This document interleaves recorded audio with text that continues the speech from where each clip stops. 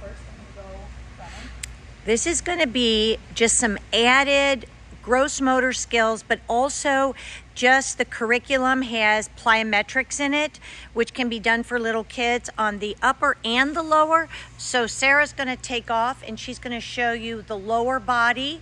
And again, coaches, always be creative. There's a lot of different ways to do ladder runs for little kids as well as older kids. All right, Mara, can you start off with showing us how to run and don't touch the green? It's lava. Don't touch it. Don't touch it.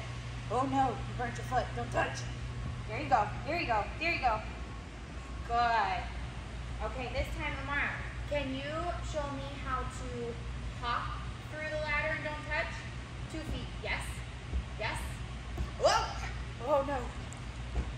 Perfect.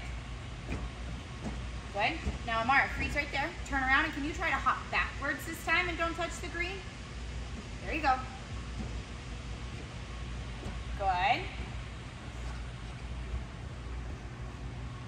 And then, so the next one, if they can do it, depending on skill is, have them try to hop on 1 foot. Teach them how to hop. So, Amara, can you show us how to hop on your left leg? Excellent. That's okay. Now, Amara, try your right leg. There we go. That's okay. Good, Amara. Okay, so our next one is going to be for their upper body. Oh, just kidding. I forgot one. Jumping jacks, but you're going to take their arms away. So, Amara, can you go apart together on the outside, inside? That's it. Outside on one, inside on the next.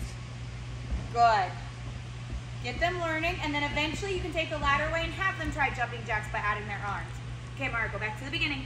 Now we're going to do our upper body, and she's going to start with crawling like a dog. Can you go fast like a doggy? Feet on the inside, feet on the inside. Crawl like a doggy. There you go, there you go, there you go. Yeah.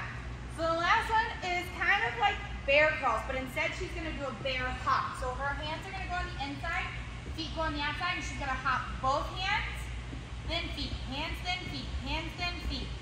The whole time, and really try to get them to hop and move hands at the same time. And that's it for this.